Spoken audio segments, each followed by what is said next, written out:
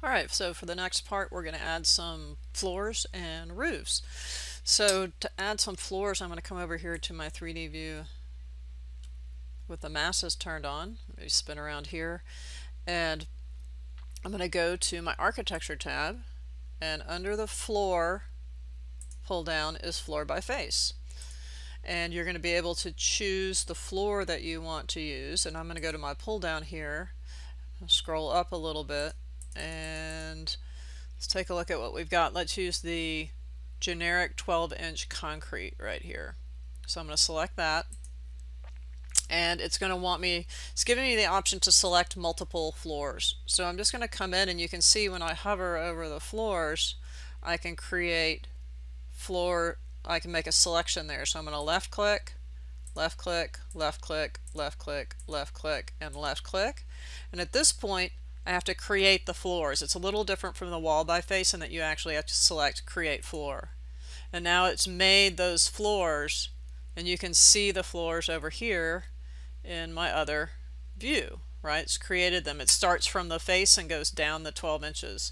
So if I come back over here, let's go ahead and select on this one and zoom out. I want to create the floors here as well, but I want a different type of floor. So I'm going to come to select multiple.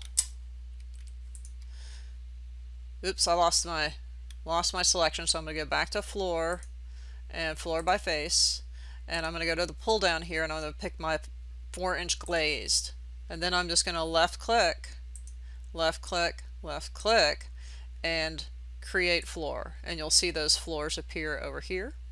Now I'm going to create a roof up here on the top.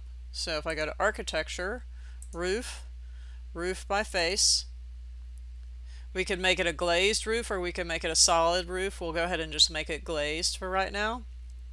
And if I come up here, it's similar to the floors and that it'll let you select multiple, but I'm just going to pick this guy and create roof. Right, and it says none of those are visible, but I know they're visible over here.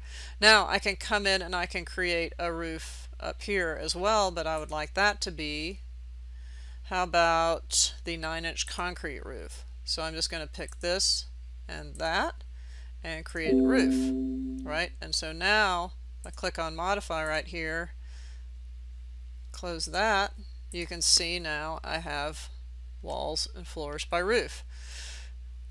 Walls and floors and roofs by face. Sorry about that. Okay, so when I come back, we'll make a few adjustments and then take a look at them on the composition sheet.